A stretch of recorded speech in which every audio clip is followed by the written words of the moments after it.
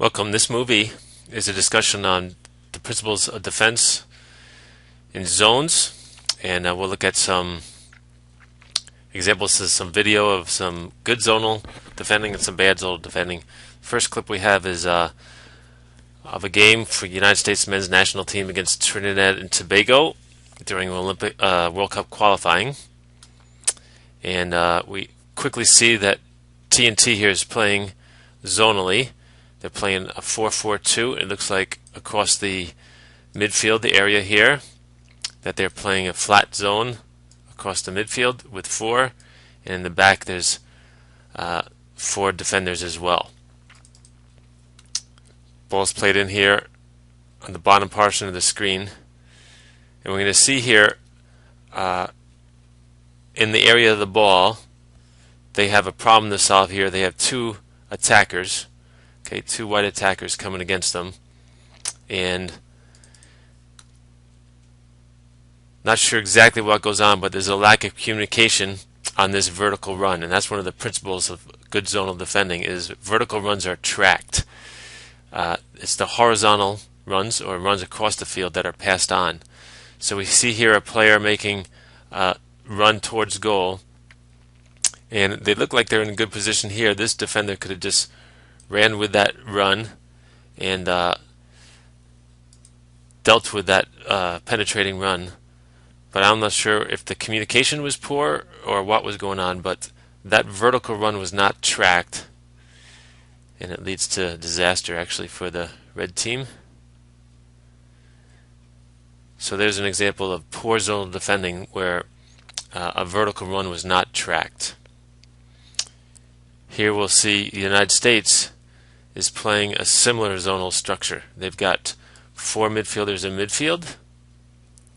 They have four backs defending, and here's one forward, and I think the other forward is up off the screen there. So they're in a 4-4-2 as well, and it's a pretty traditional 4-4-2. It's four across in the back and a four across in midfield based on the player characteristics. I think the coach felt that they could play flat in both areas. You see the spaces between defenders are tight. There's not a lot of wide open gaps in their defense, so all these spaces are tight across the field, and also the gaps between the players between the lines, the midfield line and the back line, is also pretty tight. So from the front of the team here basically to the back of the team, it looks like it's a good tight 25 yards, and from across the field left to right there also is good tight spaces.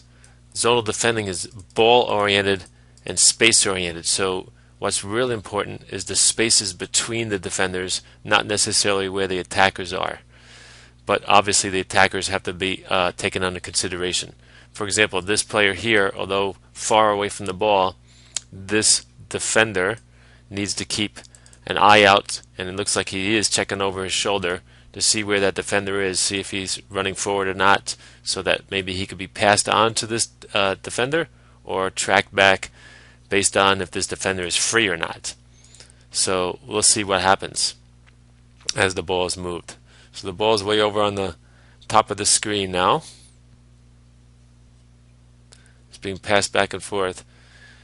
And particularly we know that they're playing zones because when we see when the red players move across the field, like in this situation right here, here that red attacker is running across the field, but as he runs across, he is passed on to the next defender.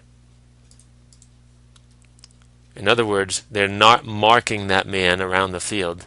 They're letting that player move in the zones, and they let the player in that zone be aware of where that player is. So that's a sign that they're playing zonally. Also here we look at this movement in the zones. Here was a midfielder that was marking their opposing midfielder, who steps up to mark their wing back, and then this defender goes with him, so those two defenders are connected.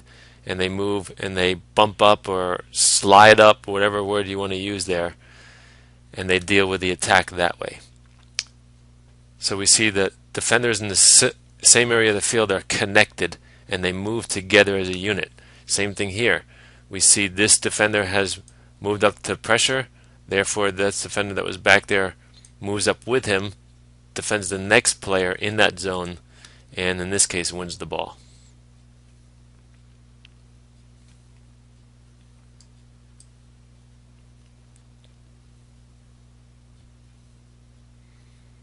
Here the attacker realizes, this forward realizes that the goalkeeper has clear possession, so he's just dropping back to get part of his team so they can deal with a long punt.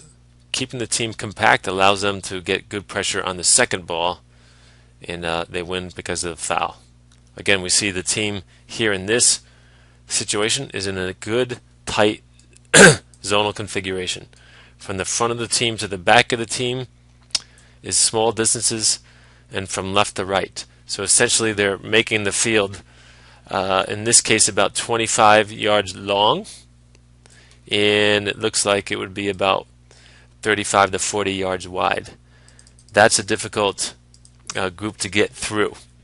They're defending a punt or a goal kick in this case. And one of the advantages of playing in zones is that when we eventually win the ball, we are already in the attacking shape that we want to be in. We have key players in the key positions. So here, when the ball is won in this area of the field, we see there's an immediate expanding of their shape. Players get forward, get wide. They're trying to get forward. This player is running forward and wide. This player might come out wide to support. So they take the tight defending shape and just expand it and make it bigger when they have the ball. It's easier to do this in zones because our defending action, we dictate what our shape should be, and it's just an easy expansion. See how quickly the white team has expanded out